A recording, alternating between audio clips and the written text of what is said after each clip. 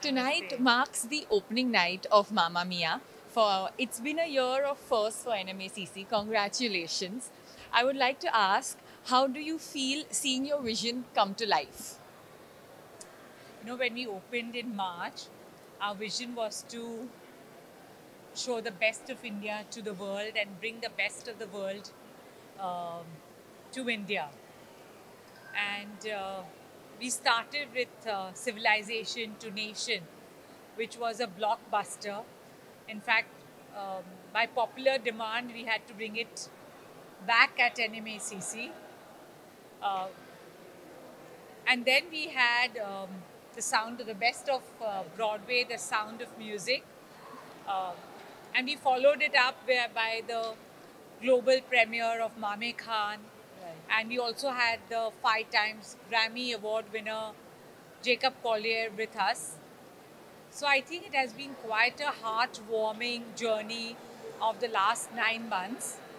Uh, you know, our vision also was to celebrate the art, artists, and the audience. Right. And I think we are coming closer to that goal. We have welcomed people uh, for cultural and immersive experiences, not only from Mumbai, but from all over India. Uh, in fact, NMACC has seen almost 10,000 visitors every day. So I just feel a lot of gratitude and thank you to all the friends of NMACC for coming and enjoying all the shows. Absolutely. I would like to ask you, what do you enjoy the most about this musical? Oh, um,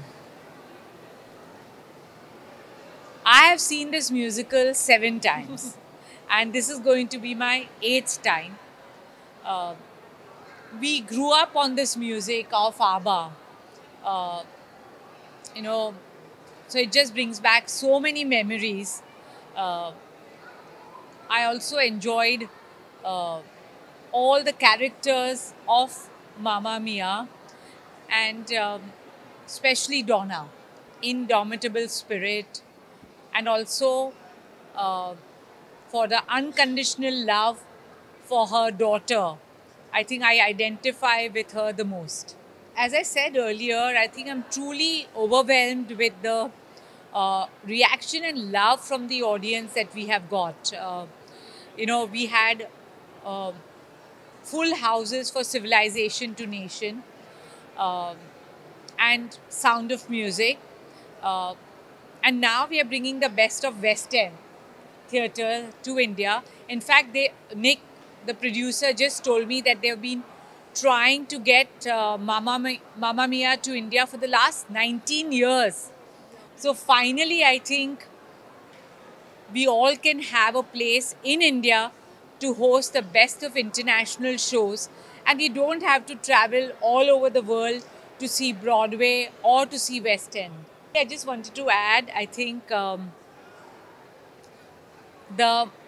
mother-daughter relationship that Donna has with Sophie reminds me a lot of Isha's growing up years. And it's really going to be down the memory lane for me. Thank you.